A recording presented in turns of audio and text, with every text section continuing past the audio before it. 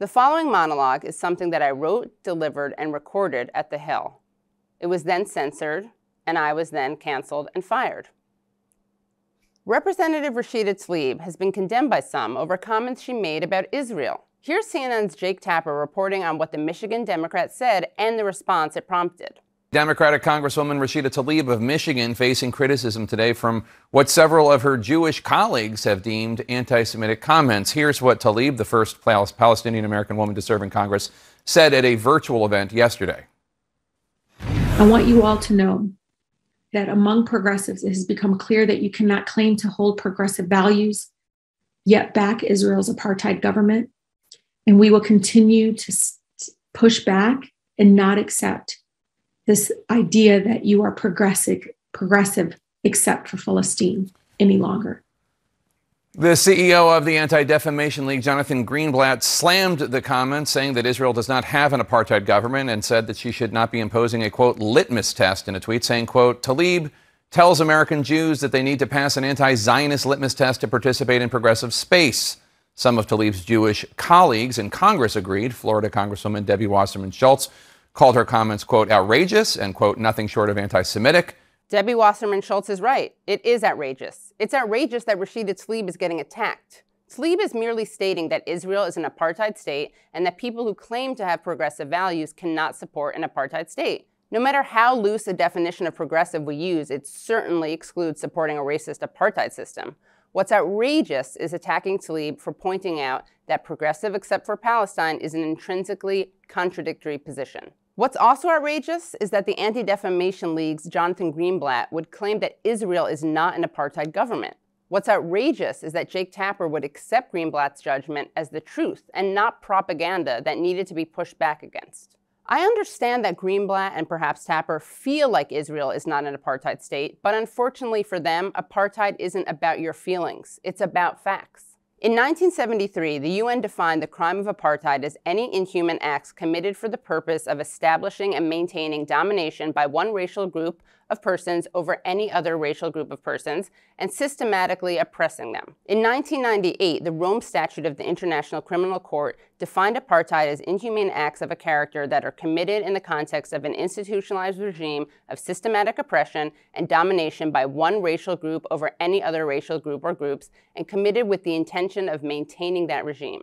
These inhuman acts include, among others, infliction upon the members of a racial group or groups of serious bodily or mental harm by the infringement of their freedom or dignity or by subjecting them to torture or to cruel, inhuman, or degrading treatment or punishment, by arbitrary arrest and illegal imprisonment of the members of a racial group or groups, any legislative measures and other measures calculated to prevent a racial group or groups from participation in the political, social, economic, and cultural life of the country, and the deliberate creation of conditions preventing the full development of such a group or groups.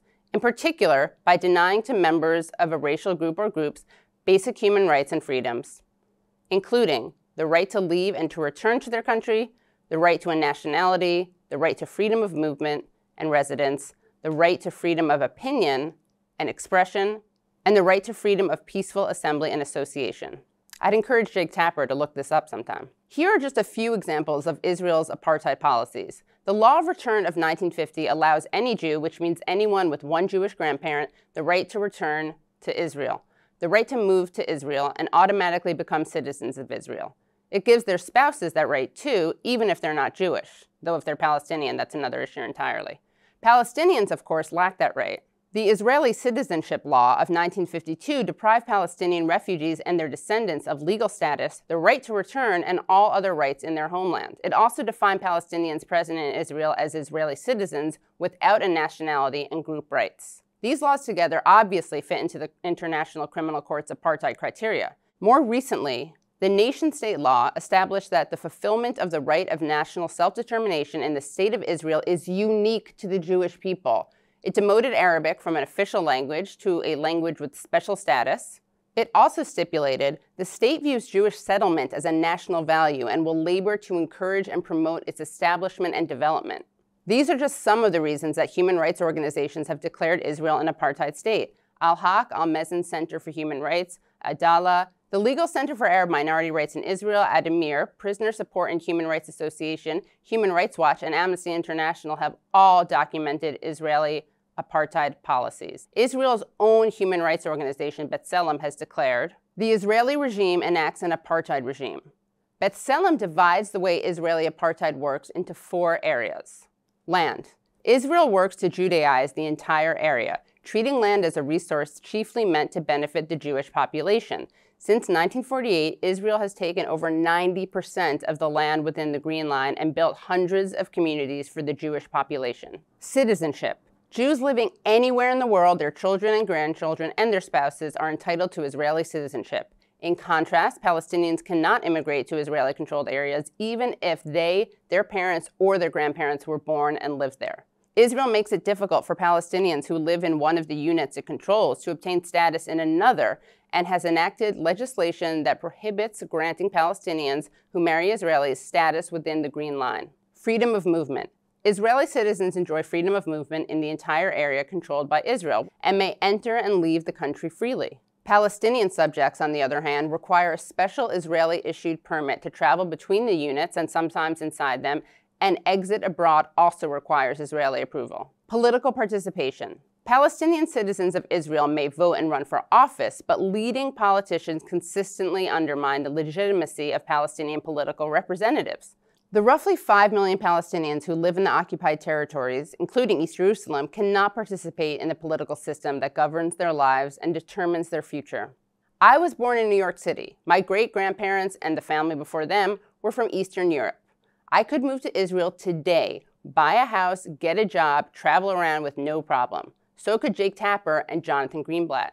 But a Palestinian like Rashida Tlaib can't even visit her family home in what is now Israel. This demographic tension is recognized by Israeli officials and politicians who have described their own country as an apartheid state.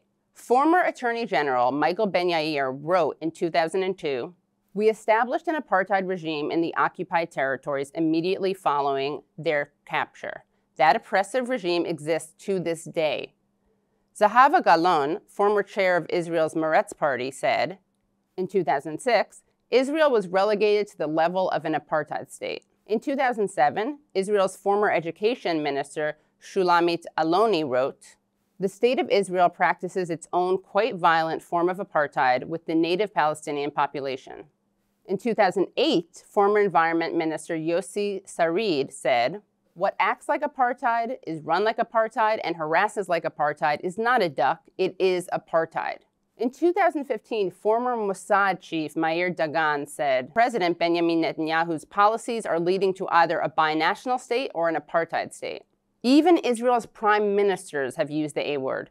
In a recently published 1976 interview, assassinated Israeli Prime Minister Yitzhak Rabin said, "If we don't want to get to apartheid, I don't think it's possible to contain over the long term 1.5 million more Arabs inside a Jewish state."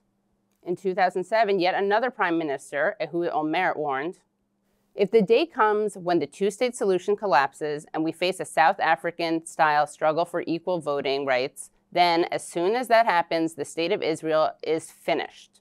Prime Minister Ehud Barak said in 2010, "As long as in this territory west of the Jordan River, there is only one political entity called Israel, it is going to be either non-Jewish or non-democratic. If this bloc of millions of Palestinians cannot vote, that will be an apartheid state." But there is no other standard more universally respected in defining apartheid, not the UN, not the International Criminal Courts, not human rights organizations, not Israeli prime ministers, than the people of South Africa who lived under the system of apartheid.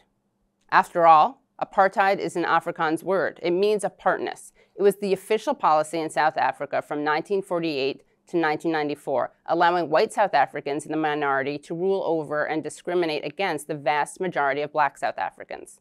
The definitions from the United Nations and the International Criminal Court come out of their experiences.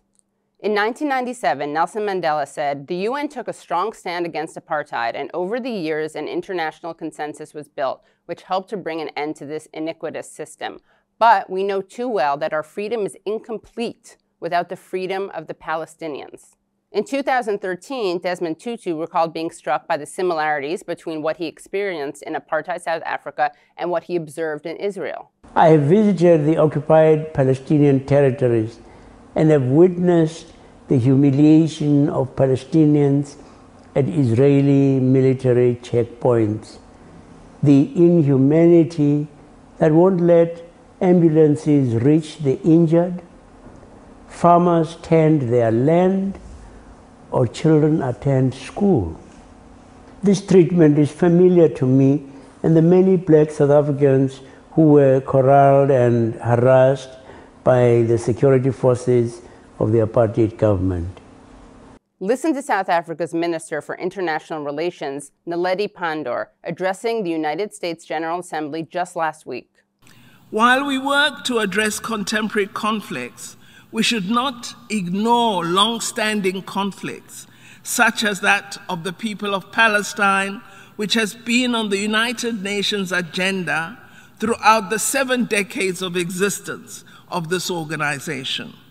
We cannot ignore the words of the former Israeli negotiator at the Oslo talks, Daniel Levy, who addressed the UN Security Council recently and referred to the increasingly weighty body of scholarly, legal, and public opinion that has designated Israel to be perpetrating apartheid in the territories under its control. To my fellow Jews, to my friends in the Democratic Party who want to support Israel and think of themselves as progressive, it is important to look at what Israeli law today does, what the lived experiences of Palestinians today means as defined under international law, and what our friends from South Africa have long pointed out. But we should not stop there. South Africans didn't just define apartheid, they dismantled it. Instead of attacking Rashida Tlaib for her candor, her critics should ask themselves how Israeli apartheid could be dismantled. What would a post-apartheid country look like? Lashana Tova.